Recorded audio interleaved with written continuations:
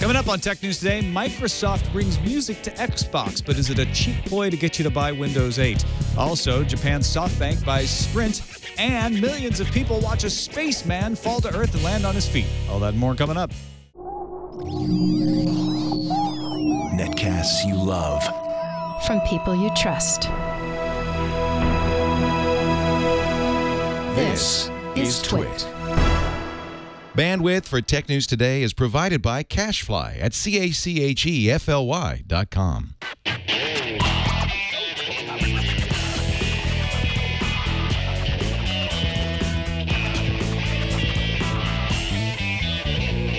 This is Tech News Today for Monday, October 15th, 2012. Tech News Today is brought to you by GoToMeeting with HD Faces by Citrix, the powerfully simple way to meet and collaborate with colleagues and clients from anywhere. You can share the same screen and see each other face-to-face with HD video conferencing, even from an iPad. Sign up for your 30-day free trial today. Visit GoToMeeting.com, click on the Try It Free button, and use promo code TNT. And by Ford, featuring Available Sync. Now you can control your media player with simple voice commands. Enjoy your drive while you easily search and listen to your favorite songs. Check it out on the 2012 Ford Focus and at Ford.com/technology. And by Gazelle, the fast and simple way to sell your iPhone, iPad, MacBook, or Android smartphones. Find out what your gadget is worth and get cash to upgrade to the latest iPhone at Gazelle.com. Welcome to Tech News Today. I'm Tom Merritt. I'm Sarah Lane. I'm Iyaz Akhtar. And I'm Jason Howell. And this is the show where we all have taken a side in the Major League Baseball playoffs and keep you up to date in the tech news stories with the top 10 stories of the day in the news feeds. Microsoft is trying to beat all the music services and nudge you onto Windows 8 and Windows Phone at the same time. Tall order there. Xbox Music Service for Windows 8 allows free streaming with ads, as well as Pandora-like radio stations, and the ability to purchase songs. For an extra $10 a month, the premium service allows offline ad-free listening. Cloud storage and a matching service are supposed to follow next year. The service will be available starting Tuesday to Xbox 360 Gold subscribers, and then follow on Windows 8 and Windows RT tablets and PCs, as well as Windows Phone 8 when those products launch. Softbank is indeed buying Sprint, the third largest wireless carrier in the U.S., for $20.1 billion. And Softbank is calling the new company the new Sprint. After the deal goes through, Softbank will own about 70% of the fully diluted shares of new Sprint, which will own 100% of the shares of Sprint. It all makes sense to them anyway. Softbank says that the combined company will be the world's third largest in terms of revenues. Dan Hess will remain the CEO of New Sprint. It'll be new Dan Hess. According to news site Calicust, Amazon is in advanced talks to buy the mobile chip business of Texas Instruments. Now, last month, TI said it would put its mobile processor business up for sale as it dealt with declining revenue. Of course, neither company has made any official statements on the matter. Eben Upton, founder of the Raspberry Pi Foundation, said users have been asking for a more expensive version of the Pi with more RAM, so he half-listened. You can now get a Raspberry Pi with 512 megabytes of RAM, double the previous 256, but you won't pay more. The price stays at $35. Legal sources tell The Guardian that Google will be told to unravel the changes that it made to the European privacy policy back in March. The French Data Protection Commissioner, the CNIL, will hold a press conference tomorrow, announcing that together with the data protection chiefs of the other European Union countries, they've determined Google's changes breached EU law because it did not give users a chance to opt out. By putting the CNIL in charge of this, the EU was going for blood, says privacy expert Chris Watson. It was a declaration of intent. Yeah, Google blood, a very unknown property. Windows 8 is around the corner, so that means we're seeing a lot of new hardware. Acer introduced a couple of new all-in-one PCs, including the 27-inch Aspire 7600U. It'll cost $1,900. Has some nice specs like a touchscreen, 8 gigabytes of RAM, Blu-ray, a dedicated NVIDIA GeForce GT 640 graphics card. But there's one strange thing about this one. It runs on Intel's Core i5 mobile CPU instead of a desktop version. That's odd.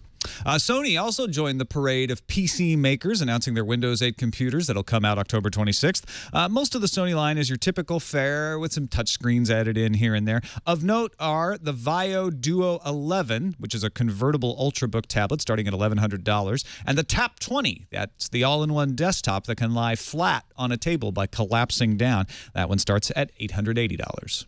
In news that Captain Obvious himself would be proud of, Samsung's component supplier partnership with Apple is not going that well. This is according to a report in the Korea Times. Samsung currently makes Apple's newest A6 chip, which is used in the iPhone 5, but the relationship between the two companies has started to sour like month-old milk. So who's going to replace Samsung? Well, the report says Apple may co-sign future A7 chip production to Taiwan Semiconductor Manufacturing Company, TSMC, the world's largest contract chip manufacturer. Easy for you to say. Yeah. You want to get people to watch live web TV? Apparently, all you have to do is go up to the edge of space and jump until you land on your feet. Felix Baumgartner broke things like the sound barrier, the record for highest free fall, but he also broke the record for simultaneous viewers on YouTube with estimates of more than 8 million. Now, besides showing dolphins just how superior humans are, Baumgartner's jump also collected invaluable data for developing emergency evacuation systems for orbiting vehicles. Notch has posted a video test of his next game, 0 × 10 to the C, online. Notch told PCGamer.com that the goal is to have it to feel a bit like Firefly. The game allows players to modify the programming of their spaceship. Notch says he's trying to design the game so you don't have to know programming, but you can share code. The game, which is still in pre-alpha, doesn't have a multiplayer function yet, but Notch says he'll add it as soon as it's fun. This episode of Tech News Today brought to you by GoToMeeting by Citrix. I believe, as do most people, that if you want to be successful in business, you need to meet with your team regularly. You need to talk to them about stuff.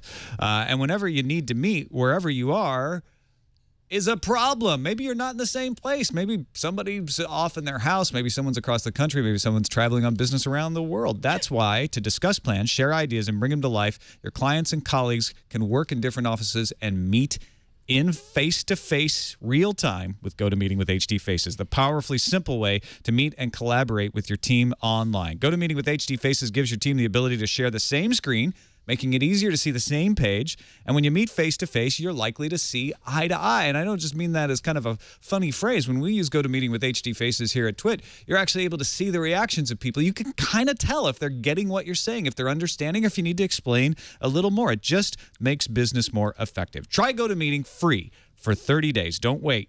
For this special offer, visit GoToMeeting.com, click on the Try It Free button, and use the promo code TNT.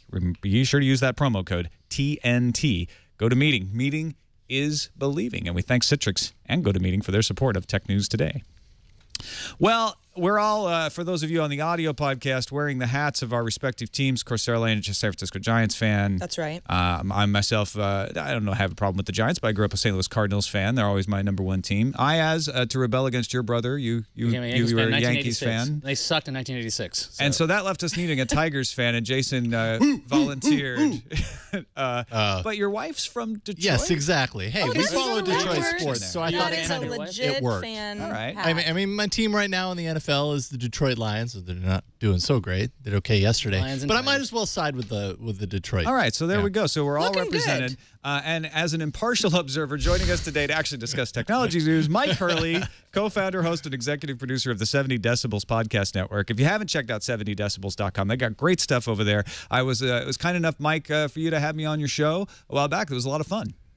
It was. Thank you very much for joining me, Tom. Oh, excuse me, and thank you for having me on today. And thanks for going along with our silly American baseball hats. It's my pleasure. I'm sorry we don't have an appropriate neutral hat for you, but you know it'll be fine. Let's start talking about this Xbox Music launch, Iyaz. Sure. Microsoft made Xbox Music official today, and it's going to launch tomorrow, and it's going to be pre-installed on all Windows 8 and Windows Phone 8 machines. And if you're wondering what the service is like, it's going to be a bit like the Zune Music Pass, but with some extra features. You can buy individual tracks, stream music. There's a Pandora-like radio option.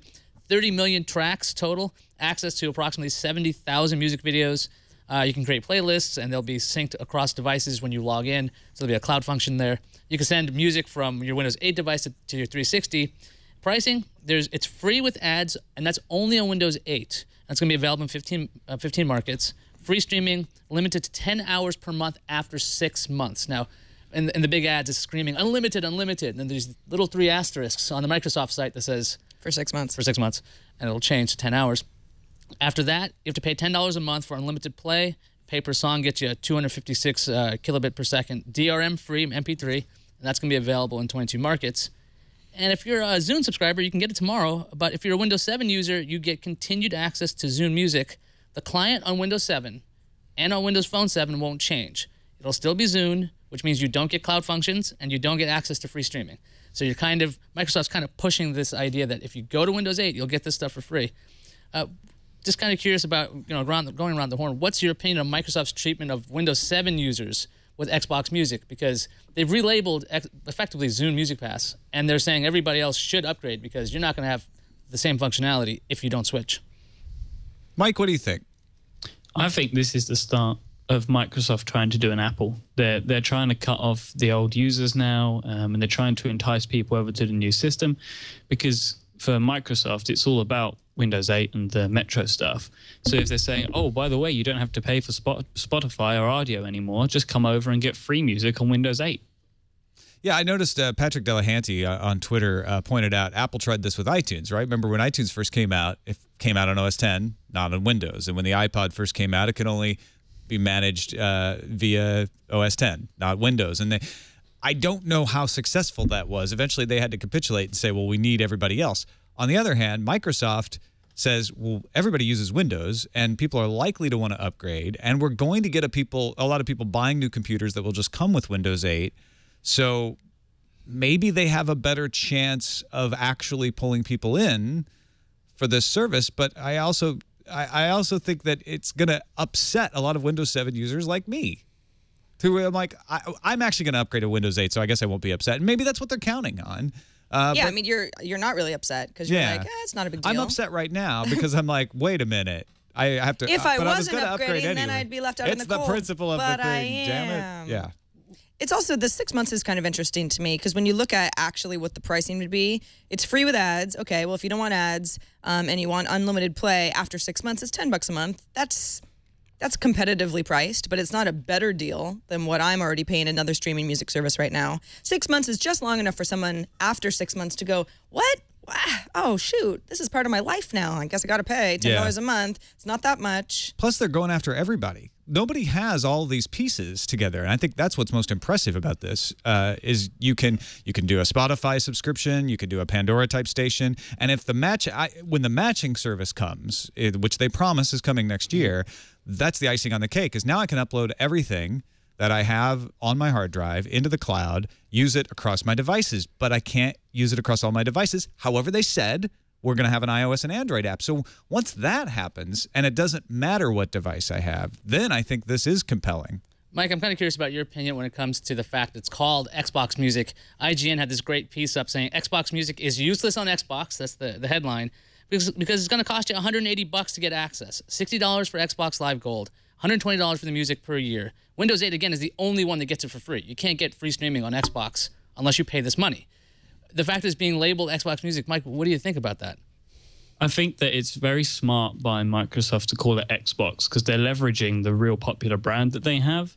But as you say, as the IGN report says, for an Xbox user, it becomes a very, very expensive proposition. So at that point, they may actually have a problem with branding because, when they had the Zune stuff, it was kind of separate. So people would accept it as the music thing. But with it being Xbox, while that's a great media brand, you actually could end up upsetting a massive potential core of their market. And really, this should just be a system that they offer for free on Xbox as well. I don't understand why it's free on Windows 8, but not on the Xbox. That seems very peculiar to me. Yeah, they do tend to sort of assume that everyone just pays for gold. It's like Amazon Prime, right? Well, you're paying for Amazon Prime for the shipping, so we'll give you all this free video streaming. Well, you're paying for Xbox Live Gold because you want to play online games, right? So we'll throw in this other stuff. They kind of forget that some people are like, no, I don't pay for Xbox Live Gold. Well, then Microsoft's going to say, don't worry, you can send songs from your Windows 8 device to your 360. So just get a Windows 8 device and send it for free. Just live in the Windows universe. Windows. Everything will be fine.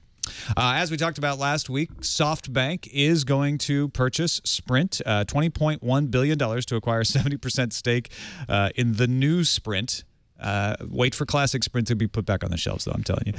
Expected to close sometime mid-2013 after regulatory approval. As Sarah mentioned, it's kind of a really complicated deal. Essentially, The best I could tell, SoftBank is buying 55% of Sprint's outstanding shares for $12.1 billion. That's $7.30 a share. Then SoftBank is giving Sprint $8 billion of cash, and the remaining 45% of Sprint's stock is converted into a stake in the new Sprint. It's kind of similar to what OnLive did. They're creating a new Sprint company, and 45% of the current Sprint stock is converted into a 30% stake in the new Sprint stock, leaving SoftBank owning 70% of the new Sprint. Well, thank you for clearing that up. I know, right? Clear as mud.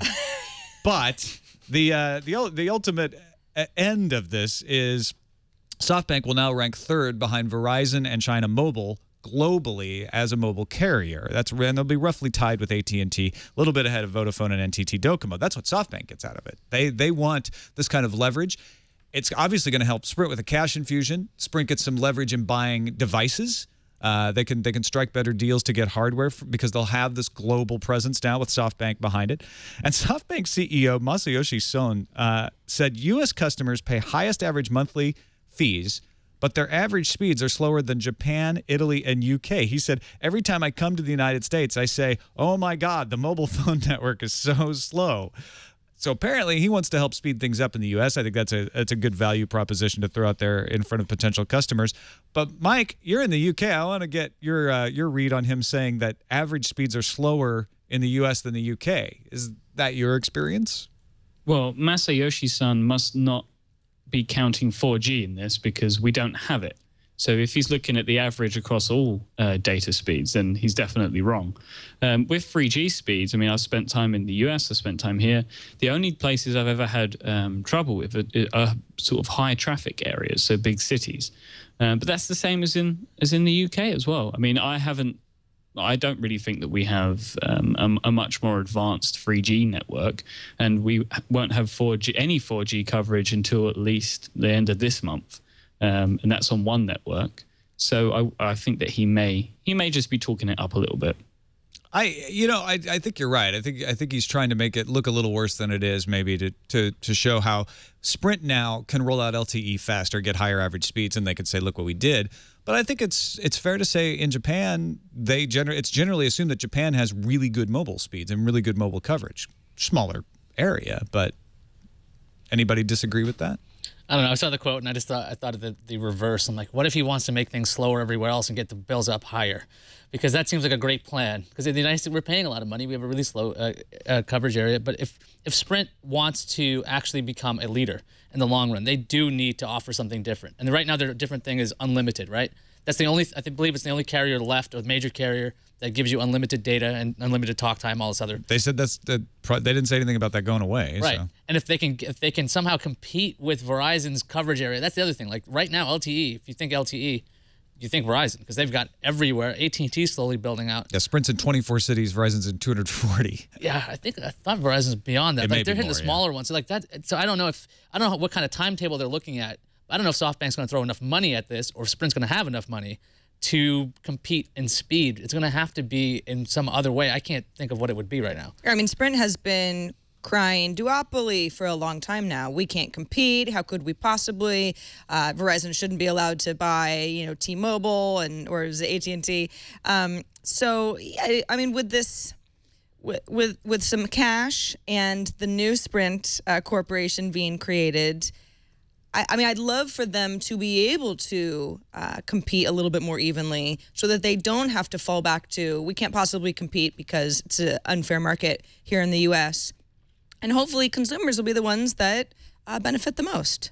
And SoftBank has experience doing this. They claim they've fought against duopolies 3 different times. They've turned around 3 different businesses. Their fixed line business in Japan, Vodafone Japan, they took over and have made a success, and Wilcom, which I don't know much about, but they claim, we turned Wilcom around too. So this is sort of their thing, is to be number 3, but become a strong number 3. And he did say, like, I would like to become number 1. It's the goal. It's the goal to get there. I think this is good for SoftBank globally. They get a lot of leverage. They get some spectrum in the United States that they can use to bargain with. And it's great for Sprint.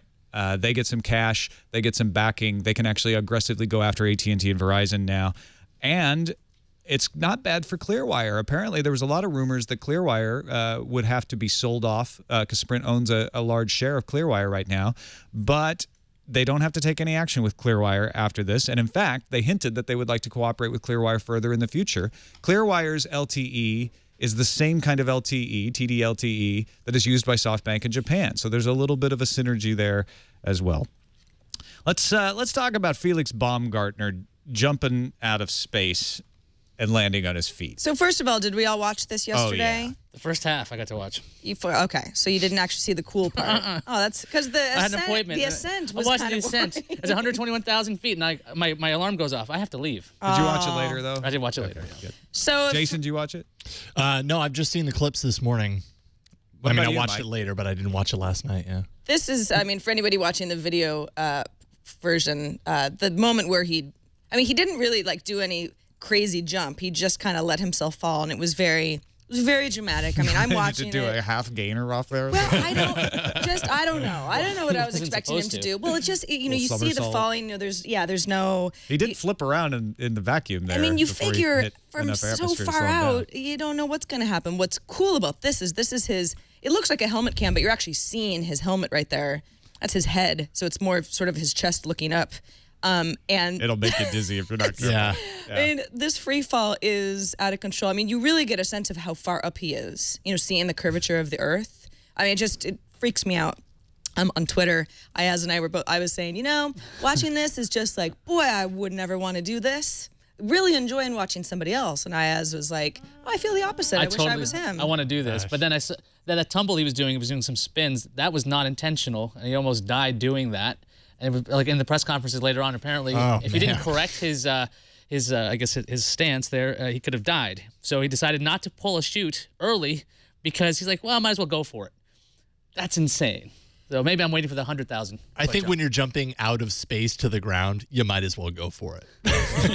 I mean, at this point, well, and there was this whole talk about how there was some, you know, heating issue with his helmet, and it wasn't clear if he was even going to be able to jump once he got to, you know, 128,000 feet. I think that was about what he was at when he finally jumped. But one of the reasons that we're talking about this is because I broke a record. 8 million people watched the live stream. YouTube says this is absolutely the largest number of concurrent live streams in YouTube history. And it streamed. It didn't go down for me. Yeah, it sure did. You know, when I woke up, because it was you know, morning time on Sunday where I was. I roll over, I look at Twitter to see if I'm missing anything, and sure enough, everyone's watching this guy because he's going up in the balloon, and he had been for a while, but he was only about halfway up at that point. So I thought, all right, well, I'll just click on one of the streams that I see in Twitter, and sure enough, I opened it on my phone, and I mean, until almost the very last minute where I was like, why don't I at least just watch this on my iPad, see it a little bit bigger? I'm watching on my phone, no problem. Didn't even faze me. Eileen was watching it on the YouTube app on Google TV. And then she came out in the front room, and I was like, I can't find it on TV. She's like, oh, it's on Discovery, but YouTube's streaming it. So I go to Discovery. We're watching The Ascent, and then it goes to commercial. And we're like, screw this. Yeah. We're airplaying YouTube Who needs it? to the big TV. Mike, did you get a chance to see it? I was actually in the cinema. I didn't know it was happening yesterday. I knew it was happening, but didn't know it was yesterday. And I left the cinema after seeing Taken 2. And for as great as that movie was, I was very upset that I missed it. Did you go back and check it out later? Yeah, Twitter exploded. That was how I knew. And then I watched some YouTube videos and some amazing animated GIFs. I saw a few people on Twitter saying they felt bullied into watching it. They're like, so many people on Twitter were so excited. They're like, fine, I'm going to watch it too. Well, that's not really bullying. That's momentum. Yeah. And it was pretty impressive. That's getting swept up in excitement more than bullying. You know, what I enjoyed about the coverage on this, if you went to the Red Bull site itself, they had the embedded player for YouTube, but they had all these stats on the left and right and below it. So you didn't have to have all this stuff junking up the screen while things were going on. I thought it was a nice way to use, you know, the web and video at the same time. Instead of going with the old standard, we're doing television on the web with giant things everywhere. It was interactive data everywhere that was live updating instead of it clogging up the screen. So I really enjoyed looking at it on the Red Bull site because I'd seen other places embed it and they had all their other coverage around it. And so many people were watching it on phones. You know, yeah, sure, you could turn on Discovery if you had cable at home, and Discovery's on most cable systems. But if you're out and about, you could watch this on your phone. You could watch this in your car. I saw a couple people talking about that. It was one of those things where, I mean, obviously it's an amazing thing to watch, but it was it was really particularly very special to watch it live, and it didn't really matter. And like you said, the stream was great. They had all these different cameras. They were switching between the different feeds. You really got a sense of where he was. You hear the back and forth between him and Master Control. They're going through, okay, let's go to number 4. All right, attaboy. I mean, it was really, really exciting. Well, Kittinger, the guy who set the previous record, was the main mission control guy. Yeah, and you could tell that he was. I was a little freaked out at the end when they're like, he's like, I need direction. They're like, wind's coming from the north. Wait, no, south. I'm like, no, you need to get that right. Yeah. That's important. Yeah, I think at one point they're like, east. East? Wait, no, west. Oh, no. Sorry. Totally the opposite of east. Sorry, can you hear us? Are you passed out? Baumgartner reached a maximum velocity of Mach 1.2, which is more than 833 miles per hour, which is more than the speed of sound. That's so incredible. I don't even know what to say. Also, what's kind of cool is that his body was being monitored during this jump. This is unprecedented. He was using equipment from a company called Equivital, which is a UK company. Myke, you might be familiar with them. I was not. Which is basically a system that's strapped to his chest, transmitting data about his heartbeat, respiratory issues, skin temperature, vital signs, all that kind of stuff can be used for emergency evacuation from spacecraft, for example, in future flights. So this was not just some sort of a stunt that ended up going really well. This is actually scientific data that we can use for future space play. Yeah, for space tourism, space exploration, space industry. All right, let's take a quick break. This episode of Tech News Today brought to you by Sync from Ford, featuring Sync's versatile entertainment features like browsing. You can browse your music collection by genre, album, artist, playlist, or song title, all using voice commands. Playlists. Sync allows voice-activated control of your media player. It'll even play a list of music you're in the mood for with the Play Similar Music voice command. Listen to your entertainment on most any device. Voice control music, no matter how it's stored. You got it on a smartphone? Bluetooth streaming, USB drive, plug it in. MP3 player, iPad, iPod, whatever. They also do iTunes tagging. You don't have to worry about remembering the name of a great song you just heard. Available Sync with My Ford Touch and HD radio technology with iTunes tagging. Lets you tag a song you like, transfer that into your iPod, and purchase the song directly from iTunes Store at a later time. Best of all, Ford offers Sync on every 2012, 2013 Ford vehicle sold in the United States, including the 2012 Ford Focus. Want to learn more about this and other technologies Ford is bringing to its vehicles? They got a ton of great stuff. Go check it out. Ford.com/technology. And we thank Ford for their support of TWiT and Tech News Today. Sarah, we were looking at this story on The Atlantic about dark social. Does this mean twittering in the dark with the lights off? I'm scared. I'm frightened of the dark. What is this? It's funny when you mentioned, you were like, hey, have you looked at this story? Because of course Tom knows that it's social stories specifically I'm usually interested in, and I actually was confused by the term dark social. To me, it was like, ooh, somebody's hacking into my Facebook, like a dark net. Yeah, right, so okay. I didn't really understand. Or a dark tipper. Or the dark tip, yeah, all that stuff. Just people doing bad things socially. Alexis Madrigal over at The Atlantic wrote this story.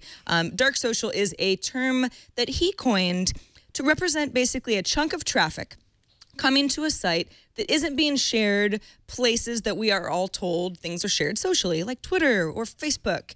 It's links that are being shared via an instant message conversation or coming from a secure site, HTTPS. Then in my stats, I see that somebody came to my blog, but I'm not exactly sure where they came from an email distribution list, all of those places that are actually really, really hard to track. He says that's the dark social area. So when you look at your stats, if you're running a blog or any sort of a website where people are coming from, where links are coming in from is really important to you, this is that data that's just really hard to muck through. What we're looking at now is actually a chart made by the folks over at Chartbeat. They're a real-time web analytics firm.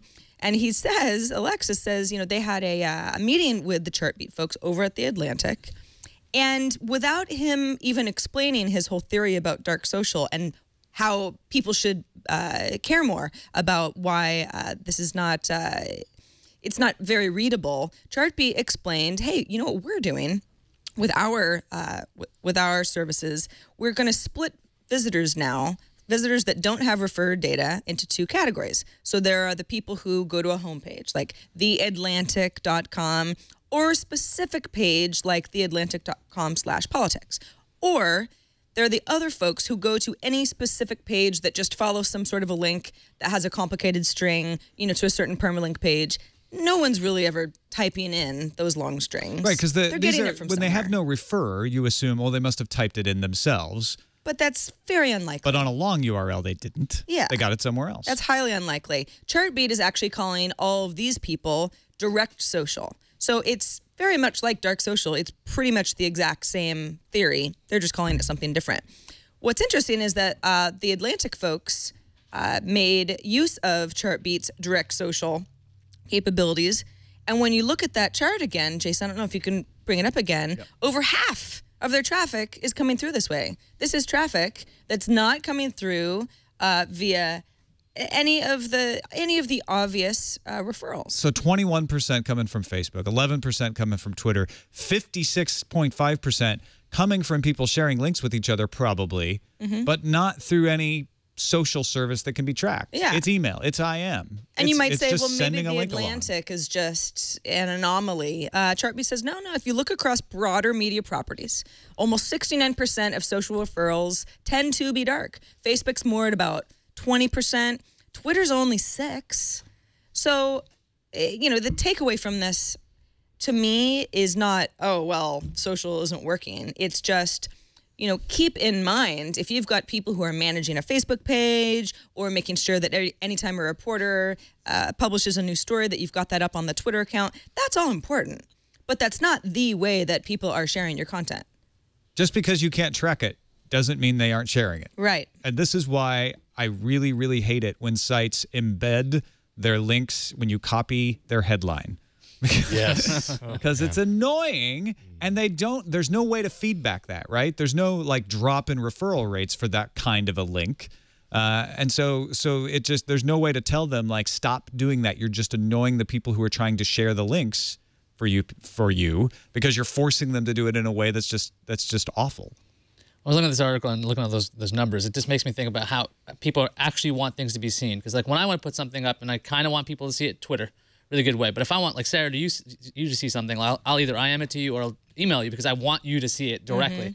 Because that's the kind of thing where if it's really important, that's what you want to do. You just want to be like, oh, did you see it on my Twitter stream? It was over there, after those 5 @replies with this other thing. It gets lost in these kinds of streams. So it's interesting to see that so much traffic is going that way because it's almost the old way of sharing. You used to just do emails and I guess IMs. what this shows is it's not the old way of sharing, but the old way just has kept going. I guess that's a good way to categorize that. Because to me, I thought that was going away because social networks. I'm like, yeah, post it there, but for direct viewing, it's a lot easier to send emails. Well, and that's Madrigal's point in writing this is to point out hey, we're forgetting that the way the web worked in the 90s still works, and people still use it that way. Myke, what do you make of this? I'm a little concerned that if it becomes a buzzword, we'll try and get dark social analysts. That's a very fair point. And now if it becomes, because really you can't track this. There aren't, I don't think our tools are sophisticated enough because the tools that are being used to share this stuff are very old. They're not built for this sort of social sharing because it wasn't something that I don't think was really considered too much at that point like it is now. So then my other concern is that IM clients might start building some sort of tracking stuff in, and I just hope that it's something that it's great that we know about it, but we're just going to forget about it now. Yeah, or we'll see all kinds of extra crazy stuff after the question mark. If you ever have copied a URL out of an RSS feed, you know that there's all this tracking information to show, they clicked on it from the RSS feed. So dark social may actually be even larger than we thought, since a lot of those clicks may get tracked as if they were coming from the place that they got copied from, like an RSS reader. But I thought this, I like you, Sarah, I thought this was really, really interesting that, you know what? The more things change, the more people still use the web the way it was originally intended. So, well, and the point he also makes too is that he says we've been hearing for a while, we now have to give up our personal data in order to have the ability to share links with friends, right? And people kind of go, that's the trade-off. And some people got a problem with Facebook, and this is a struggle that a lot of people have. He says that's not really happening though, because we can share however we want. we're exchanging our personal data in exchange for the ability to publish and archive a record of our sharing. A lot of this stuff is more of just, it's that breadcrumb trail that I think is actually really fun about social. It's partly sharing with you guys, but it's partly me saying, here, on this day at this time, I liked this link. Yeah, let me and I can go back and find it easily somewhere. It's more about record keeping and wide sharing than like, hey, Sarah, I want you to take a look at this thread. Yeah. You know? Apple reportedly reducing their role or reducing the role of Samsung in the production of their chips. Korea Times reports that Samsung official told them Apple-Samsung's relationship is unraveling, that with the A6 chip, the most recent chip, Samsung was reduced to being just a foundry to print out the chips, that in the past Samsung used to collaborate a little bit on the design, but Apple shut them out entirely this time. The quote from the Samsung official, unnamed Samsung official, is, Apple has made it clear it will no longer use its rivals' technology and that they will move the A7 chip to be manufactured by Taiwan's TSMC. That company was rumored to take on the A6, but they didn't. It may be that they weren't ready to take it on, and that's why Apple just limited Samsung's involvement. Flash and memory chips for the iPhone and the iPad also made by Samsung, and reports have indicated Apple would like to diversify its source portfolio for those parts as well. Now, a lot of people have claimed that's because of supply, that they need so many of these parts that Samsung just can't put them all out, and so they want a wider supply chain. But Park Young, a senior analyst at Tongyang Securities, says it appears that Samsung is losing its multi-billion-dollar partnership as Apple has been its biggest parts client. They're making it up in volume with Samsung Galaxy S3 sales and things they build themselves. But are we seeing, I mean, it's easy to look at the story and say, haha, Samsung, Apple hating each other even more. And I think that's part of it. I think there's a bit of an emotional element to this that as Sarah pointed out in the news fuse, is kind of obvious that these two companies don't like each other. But is it a further negative trend of isolationism where companies are kind of saying, you know what, we need to bring everything inside? Well, I mean, I think Apple just wants to get the most profit on the hardware. Simple as that. If Samsung was the best deal, that's where they would go. But it seems like Samsung is the best deal for the A6 chips, and they're saying, yeah, no, we don't care. We don't want you anymore. I would think that could possibly be a long-term kind of negotiation strategy, saying, look, we went with TSMC instead. We went with this other company. That way they can go, no, we were serious. We weren't just bluffing this whole negotiation. We weren't saying, you guys can do a better deal for us. I'm thinking long-term, they're going to go back to Samsung anyway, because Samsung knows what it's doing when it comes to making these chips. And the thing is, if Apple wants to maintain the supply for the demand, they need to make sure they have all these working relationships with all these different companies. As for Samsung not having the same design participation in the past, I mean, in this particular case, Apple's had PA Semiconductor for a long time. They've been working on their own chips for a pretty long time. So for them to just say, look, this is what we want you to build, it's not that surprising to me, because they like to control everything from end to end. Why would this be any different? Mike, what do you make of this? Is it just obvious of Apple and Samsung's relationships breaking down, and this is one of those cases where it is sort of an attitudinal company relationship, or does it just make sense for Apple to cut Samsung out because of purely business reasons? I mean, there could be business reasons, but I think this is a problem that Apple can have, that they can sometimes, to a fault, be a little bit too emotional. And I think that there is definitely a link here between the lawsuit. It's like, not only do you now owe us untold billions of dollars, you're now not going to get any of that money back from our business as well. That's how it feels to me. I am an Apple fan, but the lawsuit stuff, it always puts a bad taste in my mouth, because they can be a bit like a child sometimes with some of the decisions they make when it comes to these sort of decisions. And Money 2004 in the chat room pointing out, don't forget that Apple just hired a guy from Samsung, a chip designer, who left Samsung to go work for Apple, who used to work for AMD. So it gets more and more interesting, the intrigue of the chip design business.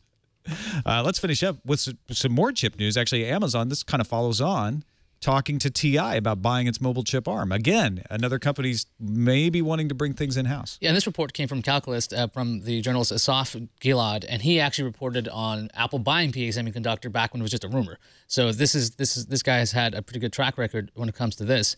The reports are Amazon's in advanced talks to buy the chip business. Now, obviously, no company has said anything about this, and Texas Instruments makes the processors for the Kindle Fire HD, as well as the Barnes & Noble Nook, and a number of other phones. I believe one of the Galaxies has a TI OMAP in it for some reason. In late September, TI said they would sell its mobile processors division. But would it make sense for Amazon to purchase its own chip arm, or should they just continue going out there? Because Amazon doesn't seem to do an end-to-end thing. They've been using reference designs, and they've been using lots of different companies. Myke, do you think that Amazon should go with this kind of strategy and pick up its own chip business? As with you saying that they also provide them for the Nook would suggest to me that potentially this is just a pure competition advantage piece from Amazon, where I don't think they need to own their own company yet. I don't think that they're producing potentially the volumes of products that would require them to own their own chip manufacturer. But if they can constrain the resource of their competitors, then it may be a good buy for them. I could see this, in addition to that, being a move similar to Apple buying PA Semi, where they're not doing all of the things that PA Semi did, but they wanted to bring that design arm inside. And Amazon may say, you know what, we get to shut Nook out of this. At the same time, we get to bring a lot of in-house expertise into designing the Kindle Fires of the future, which could help us make a better machine and maybe gain some efficiencies in the supply chain. Yeah, but one of the reasons Texas Instruments was losing revenue over the years is because other manufacturers were effectively outdoing them. That's what a lot of people are saying, that NVIDIA designs are better. Would it make sense for Amazon to get something that's like, okay, it's not the greatest thing, but well, it's if they get it ours? for cheap and they just use the knowledge and not try to get into the business, that's why it makes sense. But Nook would have to go find somebody else in that case anyway. Nook and NVIDIA, and they blow Amazon out of the water. Nookvidia. Everything's so fast. And begins with N. Fast e-reading. I can turn pages so quickly. I think as well, something really changed for Apple when they started with the A4 and things like that. That when they're designing from a hardware and a software perspective aligned, it did actually equate to a better product. So maybe Amazon have come under fire for that wasn't a pun, actually. They have come under... It was, but unintentional. Yeah. They've come under some harsh criticism for the response and the speed of the Fire. So if they can try and develop something in-house, which is a more rounded solution, then they actually may be able to create a better product out of it. Yeah, no, I think that makes perfect sense. You're right. All right, let's finish off with some randomizer. Randomizer. Saturday Night Live did a skit on Saturday night about chip design. No, it wasn't about chip design. Well, it was almost about chip design. There's a little bit of that in there. It was actually about tech pundits criticizing the iPhone 5, and they had characters playing a CNET, a Wired, and a Gizmodo reporter, which got all of us here in the tech industry all excited because, ooh, look, we're being mocked. That's awesome. It was then the joke was that they were making crazy complaints about the iPhone with the purple glare and the lightness and the scratching. I love one of it. He says, "Listen, we wanted a thinner and lighter phone, and this is thinner and lighter, but come on, this is ridiculous." Then they have to face 3 Foxconn employees who basically the joke is that they're like, oh, it's so sad for you that your iPhone has got a little problem when we work under these horrible working conditions. A lot of people thought this was hilarious. They thought it was a great send-up of the technology industry. What did you think? I didn't think it was that funny. Really? Yeah, so this is the sort of... You're a big Saturday Night Live fan. I love SNL. I watch it every Sunday. I'm usually out, partying on Saturday, so I can't be bothered. No, I'm just kidding. I just prefer to watch it Sunday mornings on Hulu. But, I heard about this on Twitter well before I actually saw the clip. And, in fact, people were writing tech articles just embedding the NBC video because they thought it was so relevant to the tech industry.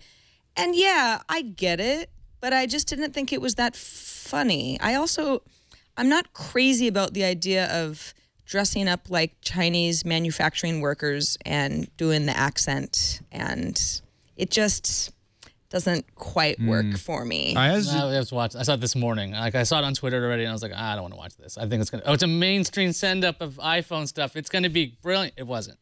It was like, tech writers still sound like nerds from the 1980s in a 1980s movie. They're like, well, we talk about the iPhone and blah. It's like, really? A little too close to home, huh? A little bit, because I always talk like this, and I'm like, why? Why are they constantly making fun? No, I was like, come on. I mean, we've seen writers from these companies do parody. It wasn't that funny. Mitt Romney and Barack Obama don't talk the way they talk in their characters on SNL either. It was more of the it's the continuation of an old stereotype. Well, on both jokes, like you're Sarah's talking about like the racial jokes, and I'm talking about like the nerd jokes. I'm like, come on with this. The only thing they didn't do is put giant glasses on the writers. Christina Applegate's Veronica Belmont impression was very good, though. Mike, what did you think? Did you watch this? I am not able to. For that, we can blame Hulu. See, now there's the real problem. The real issue with this is geolocation. You could have used VPN, but that'd be a lot of trouble to go through just to watch that clip. All right, well, let us know what you guys think. TNT at twit.tv. I thought it was mildly amusing. Maybe not. Okay, yes, mildly amusing. I didn't need tech articles written about the skit. I'm with you there. That's where I draw the line. I would rather spend my time making cash selling my old gadgets, because that is a first world issue. You want to get some new gadgets? You need some money from your old gadgets. You want that new iPhone? Before you get the new one, make sure you sell your used iPhone to Gazelle for cash money. It's simple, it's fast, it's hassle-free. You go to Gazelle.com, Gazelle.com. Tell Gazelle the condition of your phone, even if it's broken. Be honest, sometimes they'll give you cash for that anyway. They do recycle responsibly over there, and sometimes they can fix stuff up. So go ahead, go there, tell them what shape it's in, tell them what you got, find out what your offer is, then lock that in, because the offer's probably not going to go up. Gadgets don't generally get more valuable over time. So lock that quote in for 30 days, then go get your new gadget.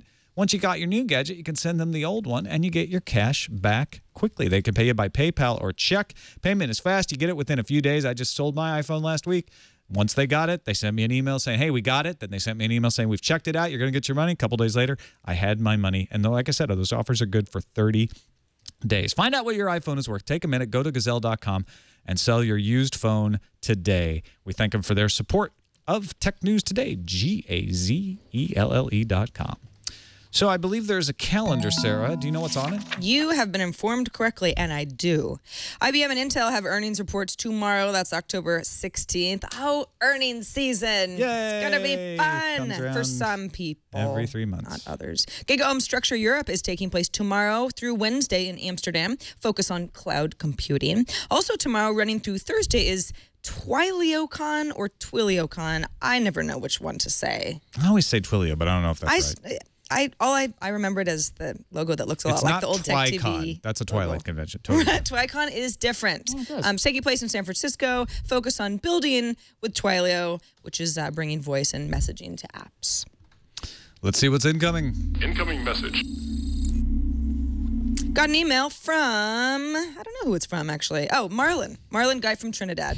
He says, I just listened to Friday's episode, and like Tom, I use Amazon when I search for the prices of products. However, it can have unsuspecting side effects. A month ago, I was checking the prices of cheap unlocked phones for a friend, and a couple of days later, this came in my mail.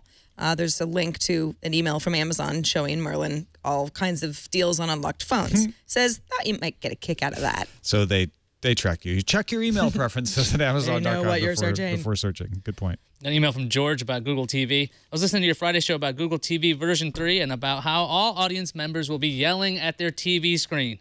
With Google's experience of voice recognition, I submit that Google will likely build in a microphone into their next remote. This remote paired with your television to receive commands to navigate the channels, search for TV shows and movies, etc. In fact, if you're listening, Google, you might want to think the term whisper search. That way you won't have to wake your wife or husband or kids when you're trying to search for Game of Thrones. Just a thought. Brian says, I remember a while back when Facebook announced sponsored posts where users could pay to have their posts pushed to the top of all their friends' news feed. I, like you guys, thought it was a laughable idea that someone would be so attention-starved that they would pay Facebook to have their friends read their post. Well, promoted posts rolled out today, and as it happens, I'm trying to rent out one of my bedrooms and was already advertising that fact on Facebook, and it occurred to me that instead of just posting and hoping people saw my post, I could promote the post and make sure all of my friends saw it. For a mere $7, it seemed like a good deal if I can find someone I already know to live with instead of some random guy from Craigslist or a paper ad. You know, that's a really good point. Or what if, you lost your dog? Or, there's something where it's like, you know what, $7 is more than worth it. I want to make sure my friends see it. To get the word out. And if they're actually friends, then of course they'd be appreciative of that. There are definitely instances where it's not just like, ugh, self-promotion, how annoying, you're ruining my news feed. Do you agree, Myke?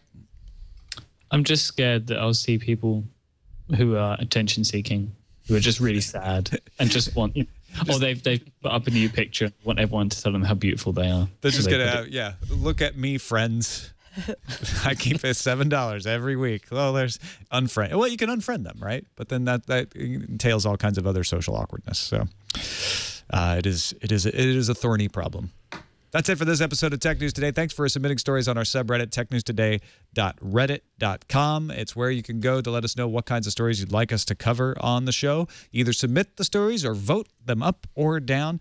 Myke Hurley, thank you so much for being on the show. Great to have you along. Great to hear your insights. Let folks know where they can find more of your stuff. Tell them all about 70 Decibels.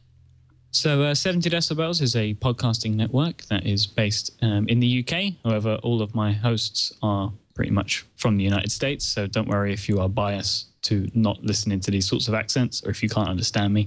And you can find what we do at 70decibels.com. They're shows based for technology people, about tech and just general interest type stuff. A little bit of comedy chucked in there too. Good stuff. Go over and check it out.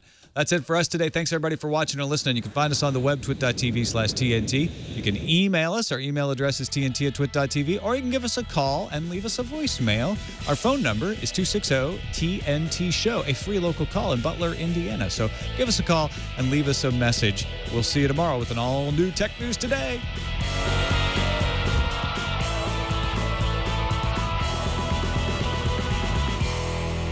Go Giants! Go Cards. Giants. The Yankees. Thanks for stopping by. Detroit.